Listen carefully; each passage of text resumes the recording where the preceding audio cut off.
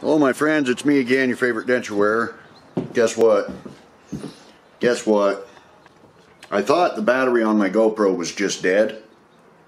I was wrong. It's garbage. I always have that tendency. I'm telling you, if anybody can get a bad product in the mail, it's me. I've had so many action cameras that have just failed on me for absolutely no reason. No reason at all. And, you know, I thought, well, I'll upgrade to a GoPro. GoPros are supposed to be fantastic. Yeah, I didn't read the reviews. I should have read the reviews. Anyway, the thing is, I wasn't rough with that camera. I mostly did handheld vlogs with it and stuff like that. I mean, we used it out at the dunes a couple of times, but nothing rough. I've only had it for like 6 months. And what's happening is that it won't shut off. It never has. It's always been on standby mode.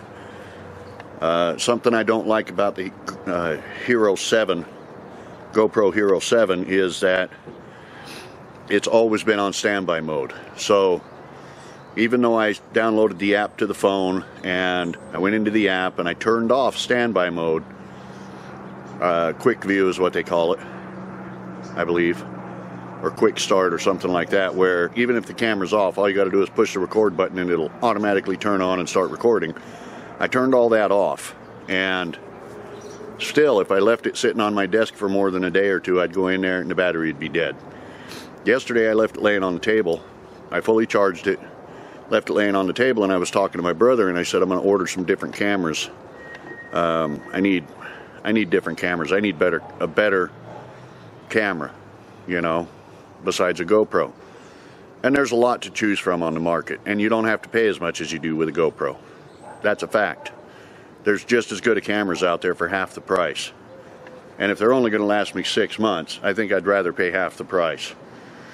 I'm the guy that, you know, that always gets the faulty stuff.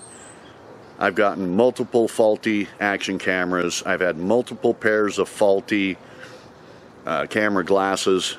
I've had multiple pairs of faulty glasses. I'm that guy. I'm just that guy. I've accepted that a long time ago. I'm that guy.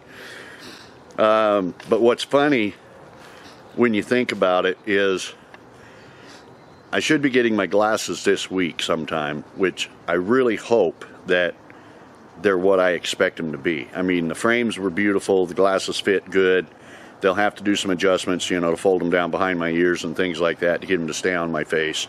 They have a beautiful silicone nose piece, which I like. I like the full nose piece. I don't like the little pads. They dig into my nose. I don't like that.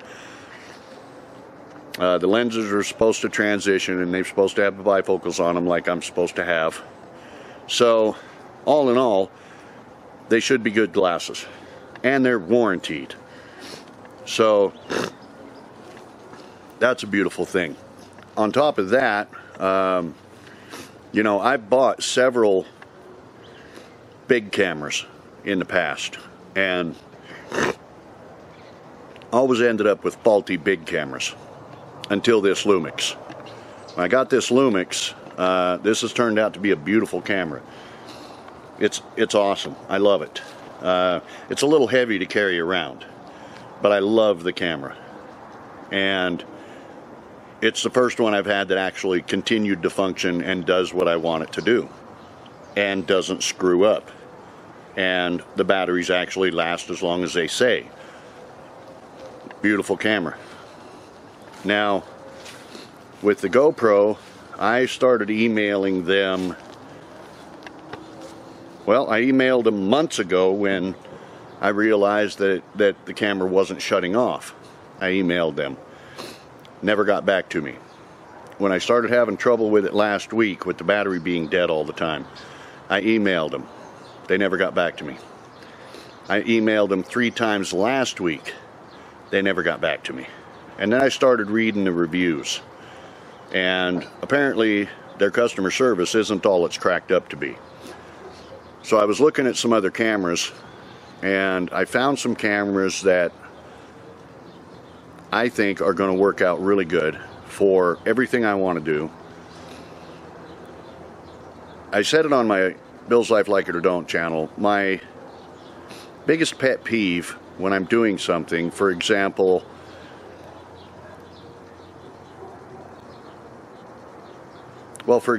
if I'm working on something in the shop and I want to show the details of working on that, I have to continuously stop what I'm doing, move the camera, reposition it, refocus it in on something, and then start working on it again.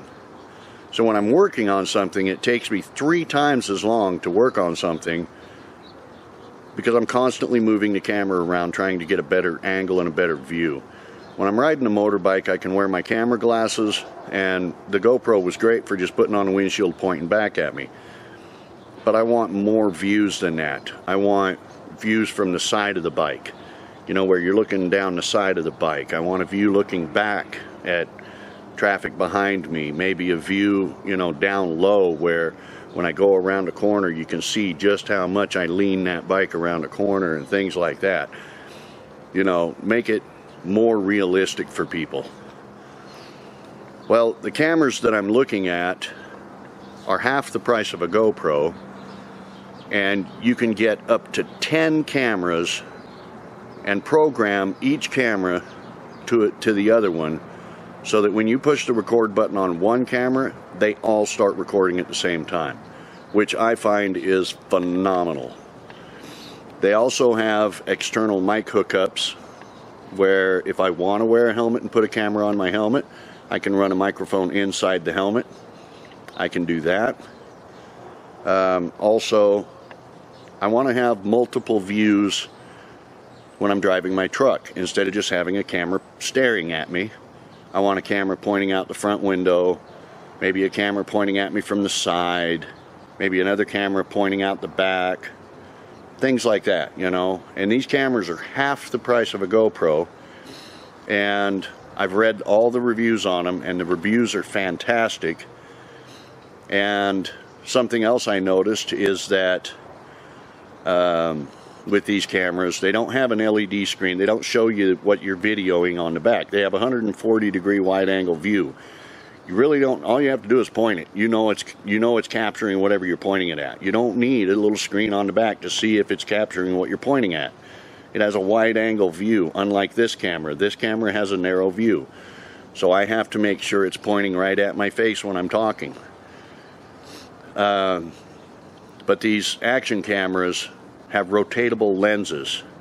So for example, if I turn this camera sideways, obviously now I'm sideways.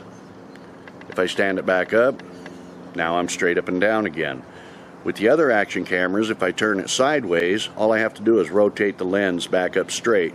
I can put those cameras in any position, any angle I want, and rotate the lens to make the video come out straight. That's something that nobody else has. So the connectability between cameras is awesome. The fact that they don't have an LED screen on them is awesome.